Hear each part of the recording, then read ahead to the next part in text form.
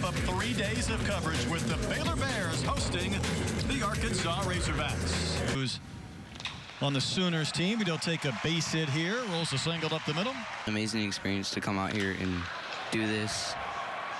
That ball blistered to center, and how about McKenzie? What a catch. That one lined to right center field. Down for a base hit.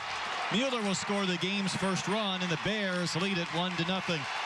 But 0 for 2 this weekend. Opitz, does he have enough to sneak one in the Crawford boxes? Oh, how about that catch by Nevin? That's the second great grab by a Baylor outfielder. Cole Austin sends one down the line at third.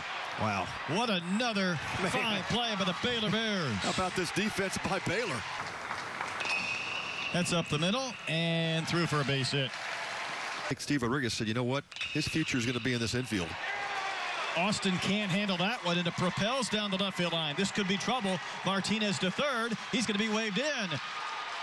The throw will not come home, and the Bears have another run in that environment.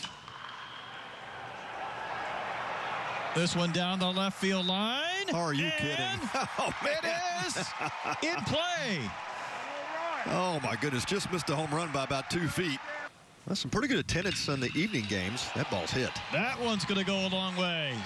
And it is in the upper tank. That ball hit well towards the gap in right center. Do the Bears have another big defensive play? That one's down. Kerstead got a pretty good break, and he is going to score. Goodhart holds it second. Arkansas on the board. Base hit, left field. See if Goodhart can score. The throw is late. Down to second. Webb in diving. He's safe. And this is a one-run game. Wow. Lloyd will field.